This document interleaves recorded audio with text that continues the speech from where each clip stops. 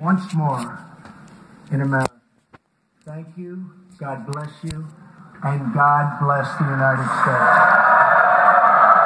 Thank you. But how can we believe in the freedoms he's preaching about when we have to go out here and get $1.50 a day to maintain a home? Every day I waste all my potential prosperity trying to get ahead and catch up this $1.50 a day that my old knees, my messed up neck because of where all the miles I had to spend walking around before I had a place. I'm wore out. That $1.50 a day is just taken away from my prosperity, and it is the Congresses, these people right here, these three people right here, to be sure I have prosperity.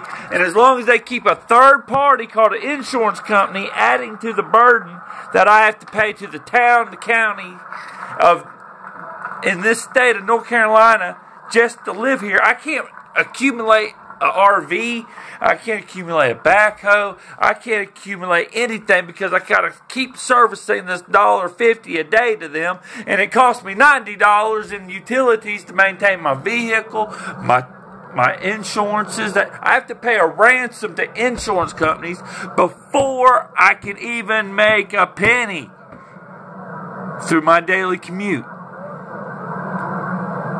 That is a problem. That is where we cannot just come together and feel this sense of renewal, because we don't like being forced to go out here and service a debt of $1.50 a day to buy somebody else's children what they need before my children.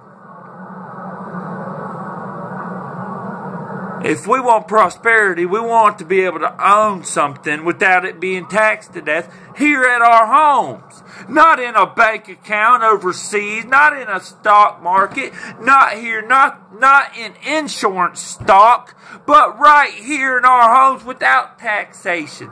I don't care to pay fucking... Excuse me, I'm stopped. Yeah, it's coming.